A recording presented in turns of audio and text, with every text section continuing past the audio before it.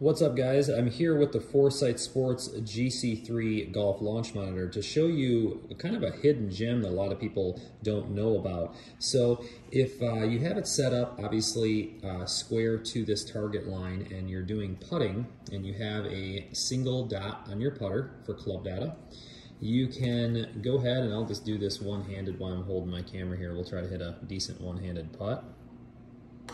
There we go.